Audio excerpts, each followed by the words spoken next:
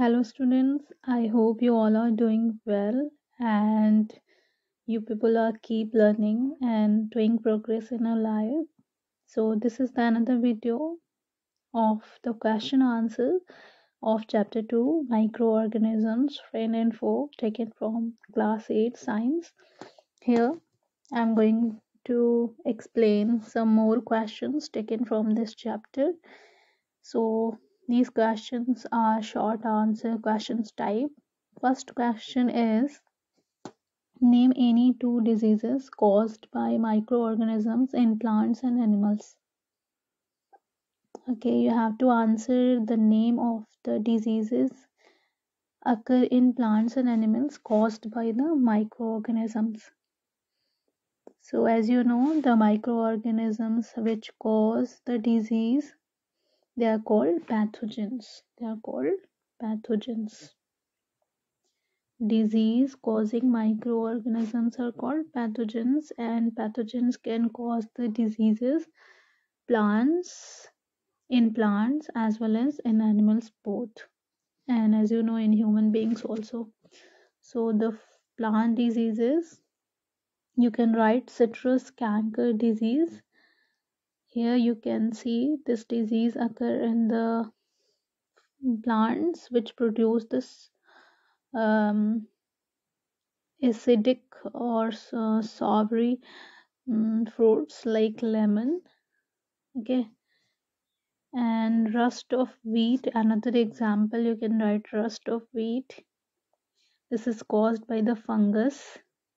In animal disease, you can write anthrax occur in the cattles, and like you can see, this cattle is suffering from anthrax, and I think this animal got died due to this disease. Second, animal disease, you can write foot and mouth diseases caused by virus. You can see this, the sore and blisters found on the mouth of animals. Now the next question is, mention any two uses of algae. Algae is a kind of microorganism which are autotrophic. They have green pigments. They can make their food by themselves. So what are the two uses? So we get a substance from the algae named as algine. This algine we take from the algae and it acts like a thickening agent for food processing. And from algae we can produce the plant fertilizers as well. Next question is, list the different methods of food preservation. So as you know, there are several methods by which we can preserve our food, like boiling, sun drying, dehydration, smoking, by using salts and sugar, by using oil, by using vinegar, and pasteurization. By boiling, the microorganisms can be killed. By sun drying, we do dehydration so that the microorganisms cannot grow. In dehydration, we dehydrate the food item by different methods so that the microorganism cannot grow in that food and we can prevent the spoiling. Smoking, by the smoking we can preserve the food items. By using salt and sugar, we can inhibit the growth of microorganism. And by using oil, vinegar, like we use the oil in pickles to keep them safe from the microorganism for a longer duration, we use vinegar. And as you know, the very famous method of milk preservation, that is pasteurization, in which we boil the milk and then suddenly we chill it, cool it, and store it. Next is, what are the different shapes in which bacterial cells are found and what are these known as? The bacterial cells can be found in different shapes. So the main basic shapes are here. Okay, so this is the first is bacilli, which occurs in rod shaped. Okay, bacteria is found in rod shaped.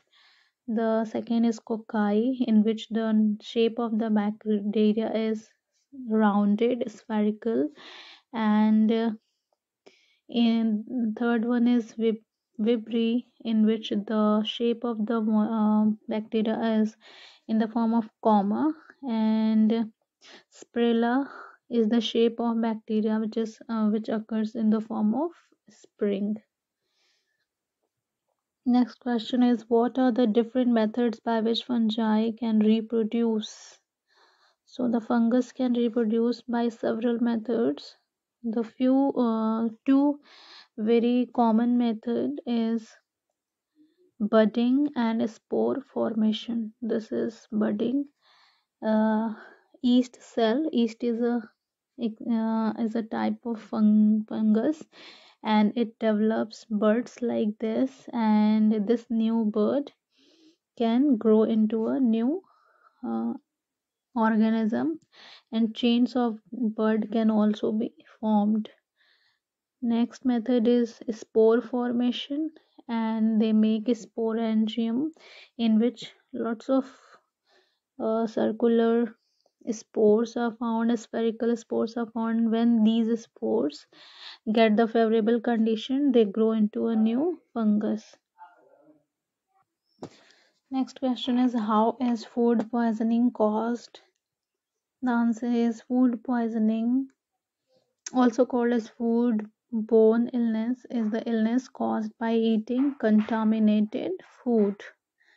Infectious organisms, including bacteria, viruses, and parasites, and their toxins, cause the food poisoning. When we intake the contaminated food, the food that are contaminated by these microorganisms, then it causes problems in our body, and that is called food poisoning. Like we can feel vomiting, nausea, dizziness, stomach pain, etc. Infectious organism or their toxins can contaminate food at any point of processing or production, and contamination can also occur at home if food is incorrectly handled or cooked. The contamination, the infection of the food by the microorganism can occur at any time, at any place, if we do not handle the food correctly. Advantages of food preservation. You have to write the advantages of food preservation. Why do we preserve the food? Because it reduces the food wastage. Reducing the food wastage. When we preserve the food, the waste of the food reduces. Okay. By preservation, we can maintain the availability of food supply, especially out of season, at every place. When we preserve the food, then we can make it available in the season when that food is not available. Increasing the storage period of food is tough. By preservation, we can increase the storage period for food stuff. We can use the food for a longer duration, and we can make up for a dietary inadequacies by preservation. Now, how can we prevent the following diseases? Cholera, typhoid, hepatitis A. What are the preventive measures we can use to escape from these diseases? So, cholera. If you want to prevent yourself from cholera, then you should prevent yourself from eating the exposed food. You should drink the boiled water, okay, and you should maintain the personal hygiene, and vaccination is another method to prevent this disease. Next, typhoid. If you want to save yourself from typhoid, then you should follow the good sanitary habit. You must keep yourself hygienic, and your habit must be good and you should follow the rules of sanitation and prevention of consumption of exposed food to flies, because flies are the vector of typhoid bacteria. That's why you must not eat the exposed food on which the flies are moving. You should drink the boiled water, and vaccination can also be done to prevent this disease. Hepatitis A. For preventing the hepatitis A vaccination is available, and you should drink the boiled water because the viruses of hepatitis B live in the water. If the water is contaminated with this virus, you can get this disease. So you should boil this water before drinking to save yourself from hepatitis A. So this cholera and typhoid are the bacterial disease, and this hepatitis is a viral disease. So these diseases are communicable disease, and to prevent these communicable disease, you must follow the good sanitation habit. Okay, there's the another question. While returning from the school, there was a child named as Bujo ate chaat from a street hawker. When he reached home, he felt ill and complained of stomach ache. What could be the reason? So there was a child named as Bujo. When he was returning from the school, he ate chaat from the street hawker, and after reaching the home, what did he feel? He felt ill and complained about the stomach ache. What is the reason of stomach ache? Could be, so the reason will be food poisoning, because that chart was exposed and it was opened, and it could be contaminated by the different kind of microorganism, and when that microorganism get into the body of Bujo with the chart, then that microorganisms caused the food poisoning, and because of that food poisoning, that Bujo uh, complained the stomach ache. Next and last question is, what will happen to puris and unused kneaded flour if they are left in the open for a day or two? Okay, there are some puris and some unused kneaded flour, and they both are left in the open for a day or two. What will happen in both the cases? So the unused kneaded flour, if left in warm conditions, gets infected by microbes which cause fermentation and spoil the flour. The microorganism will attack this unused kneaded flour, and they will perform fermentation and they will spoil the flour. And the puris would remain in relatively good condition. This is relatively good condition because they were deep fried and heated in heated oil that kills the microbes.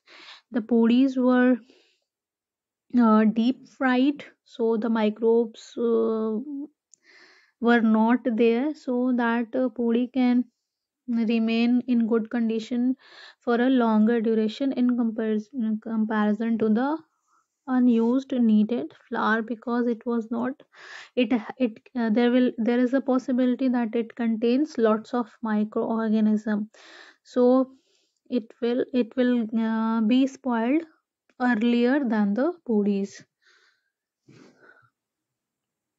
Now this is all for this video. I hope you have learned something, and this will help you in your revision for the upcoming exam. Till then, keep learning, keep shining, and believe in yourself. Thank you.